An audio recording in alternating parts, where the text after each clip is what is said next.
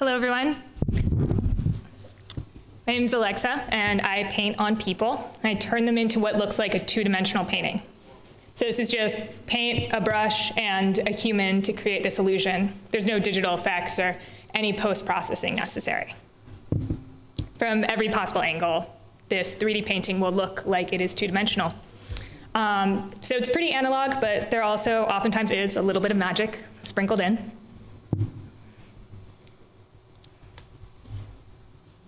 There's also at times a mathematical element to my work.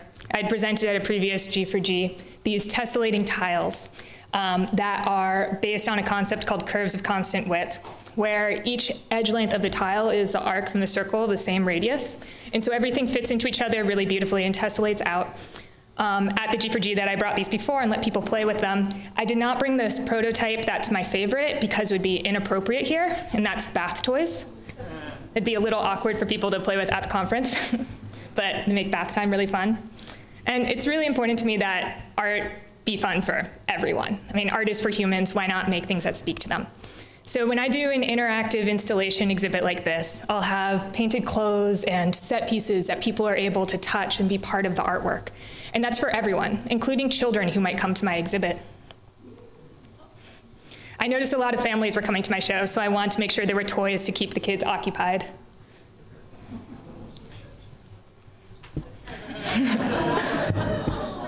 I had this amazing opportunity to take over a 14,000 square foot space in the heart of Midtown Manhattan, and I knew that to create the ultimate in a playful art experience, I would want to use Alice in Wonderland as my base inspiration. So I took all of these scenes from the classic story and made it something that you could travel through. So to enter the show, one way is to go through the rabbit hole, and then through the looking glass, and on to explore more of the world of Alice very physically. This also includes the Mad Hatter's Tea Party, the psychedelic Cheshire Cat experience, and everything is completely interactive, including the human-sized hamster wheel.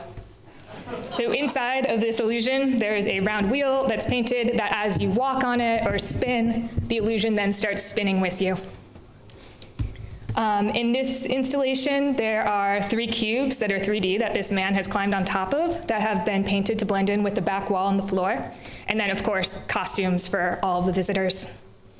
There's other Alice favorites in the show, like these tiny houses, because there's a scene in the story where Alice grows so large she can no longer fit inside the home. I also played with scale with the playing cards. There's a giant card house that you can climb on top of and build your own giant card houses. I painted a lot of cards for this exhibit, and I ended up just mass producing them at a certain point. So this is a deck of cards where I'd hand painted all of them, and the idea was that visitors to the show would be able to go home with their own deck of cards for free, or included in the price of admission, but close enough. So, unfortunately, there was an issue with this plan because the show was scheduled to open March 13th, 2020. We had the press preview March 12th, everything was done, finished, amazing, but turns out March 13th was the day that we went into lockdown. And so the doors of the show were never able to open, even though it was fully finished. And I had to go home and send my team home. We had spent many months together working, 18-hour days on building out this experience. And we thought we'd just be home for 2 weeks. We didn't realize it was 2020, and logic works differently during that year. So while I was at home waiting for my show to reopen, I decided as part of my work from home was to figure out ways that I could remotely contribute to this art exhibit. And I returned back to the source material of Alice's Adventures in Wonderland. And I thought, well, maybe for the gift shop, I'll create my own book. And so I set out to make my own interpretation of it in book form. I took together the original text of Alice's Adventures in Wonderland and Through the Looking Glass and annotated it into my own story. And I included images from the exhibit with painted quotes on them from Lewis Carroll as my own version of the book. And you'll notice that on these images, I have painted words. Initially, when I had this concept, I thought that I would hand paint all of the words on the images. And then I realized that that would be really time consuming. If I wanted to make changes, I couldn't. And so I decided to work smarter and not harder, and just came up with making digital fonts. So I painted out probably 20 different alphabets and then made them something that I could be digitally typing with them. And then, of course, to test them out, I wanted to create pangrams, you know, like the quick brown fox jumped over the lazy dog. And my boyfriend came up with this one, which I really liked. Font wizard Alexa, high jumps quickly. Bravo. I used to aspire to be a pole vaulter, so this is also personally meaningful. So if any of you want to impress your girlfriends or boyfriends, make a pangram that speaks to their personal passions. So thank you, Stefan. And then my favorite font that's in the book is this one. And it's really special to me because it is not my handwriting. It's actually Lewis Carroll's. I went through to the original manuscript of Alice's Adventures Underground, and I picked out representative letters from it. Here you can see that I picked out 17 different A's in capitals and lowercase because I wanted to find the perfect letter that could represent style, that could represent all of them in my font. And you might be wondering, like, do I have a life? Like, what? And I could say, I live for this. This is awesome and fun. Also, welcome to the pandemic. But anyways, like 100 very enjoyable hours later, I came up with my font, and so I'm able to write anything in Lewis Carroll's handwriting. And if any of you would like to be able to do that too, I am happy to share with you it all.